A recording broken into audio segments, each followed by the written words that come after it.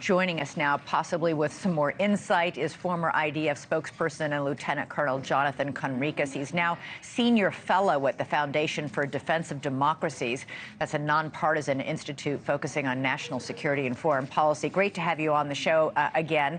The United Nations Security Council said today, quote, or yesterday, quote, now is the time for maximum restraint. The United States, Britain, France all condemned the Iranian attack over the weekend, but also called out for Israel not to retaliate. Yet the Israeli War Cabinet announced late today it will be retaliating. Is Israel really going to go it alone?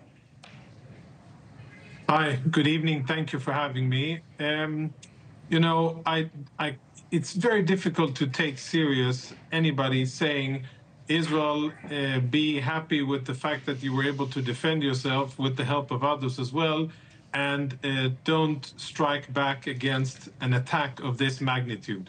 I can understand and appreciate that countries far away who do not have their civilians within the crosshairs of Iranian terrorists would say that.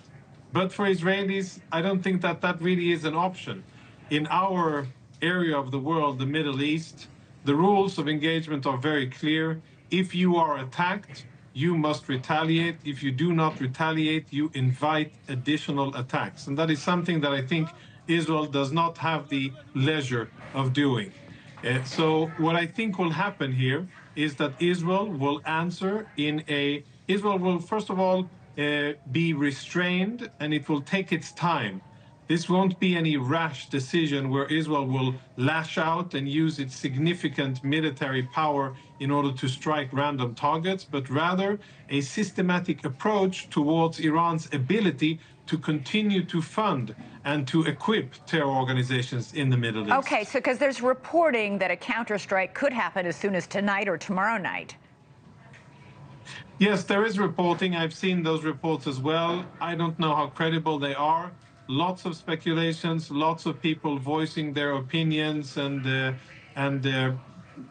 what they think will happen. Bottom line is that hopefully we won't know before the first bombs hit the ground. All right, and so then we can start talking about this. Would Israel attack Iran directly? I think that there's a very high probability for it. Yes, Israel was attacked directly by Iran from Iranian soil at Israeli soil. And I think that there's a symbolism that is important here. You know, Iran has been attacking Israel indirectly for decades. And for the last 6 months, Israel has been suffering from attacks from two of Iran's most important proxies, Hamas in Gaza and Hezbollah in Lebanon. So being attacked from Iran isn't a new experience for Israeli civilians or the Israeli military. But what's new is that now... Right, but if Israel attacks Iran directly, isn't Israel risking a wider war in the Mideast? Well, I actually think that if Israel doesn't strike back at Iran, and if Israel doesn't send a very clear message to Iran that this aggression will not stand, I think that Israel will be inviting more and more attacks like this. And that is something that I think after October the 7th, Israel cannot tolerate. And I don't think that anybody can demand that of Israel. You said yesterday that Israel would retaliate, quote, in a smart way and coordinate with the United States. The United States is saying, stand down.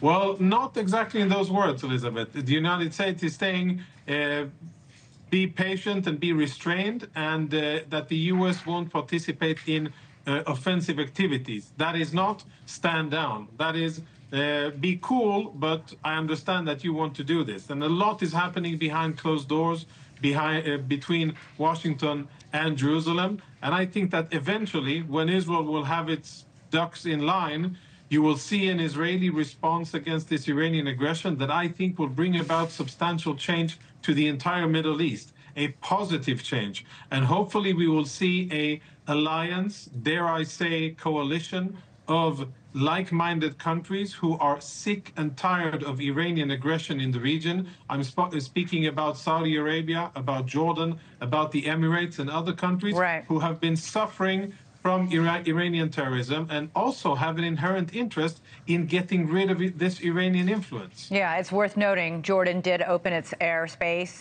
to defense of the Iranian attack. Iran has no friends, very few friends in the Middle East. Probably its only friends are Russia and China. Lieutenant Jonathan Conricus, great to have you on the show. I'm sure we'll be in touch as these next few days play out. Thanks so much for watching. Go to joinnn.com to find NewsNation on your television provider. And don't forget to click the red subscribe button below to get more of NewsNation's fact-driven, unbiased coverage.